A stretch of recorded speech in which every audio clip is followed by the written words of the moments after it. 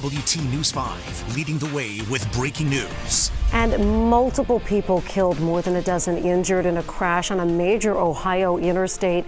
Thanks for joining us tonight at 4 o'clock. I'm Cherie Palello. And I'm Ashley Kirkland. We do know a charter bus carrying band students from an Ohio high school was involved in this crash, and at least 15 of them were injured. WLWT News 5's Karen Johnson is live along Interstate 70 in Licking County. And Karen, it looks like the highway is still shut down there.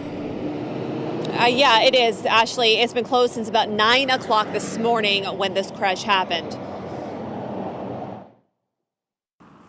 I-70 westbound. Mass casualty incident. Semi is on fire. We're working on getting patients out of the bus this time.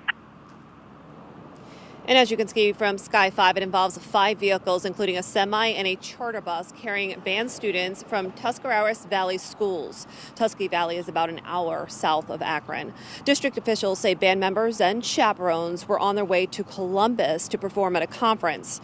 We have confirmed multiple people were killed. Governor Mike DeWine told us a short time ago that they weren't releasing the exact number of people killed until all of the victims' family members were notified. The Associated Press, however, reports at least 3 people were killed. Troopers did confirm 18 people who were on the charter bus were taken to 7 area hospitals, and of those injured, 15 are students.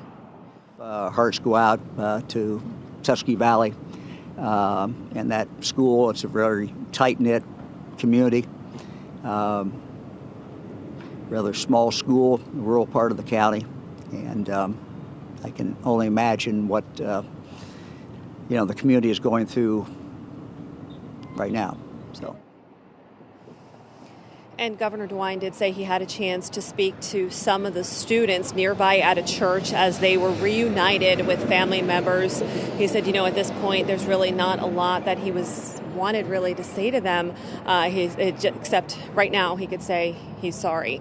Reporting live in Licking County, Karen Johnson, WLWT News 5. Now, Karen, from where you are, it appears that you can see the scene of the crash. Any idea if it's close to being cleared or when I-70 will reopen?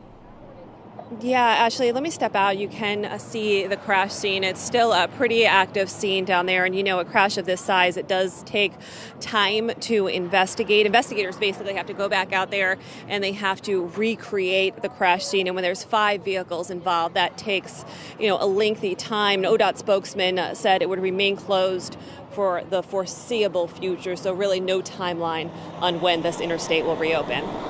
All right, Karen Johnson live for us there. Thanks so much, Karen. Meanwhile,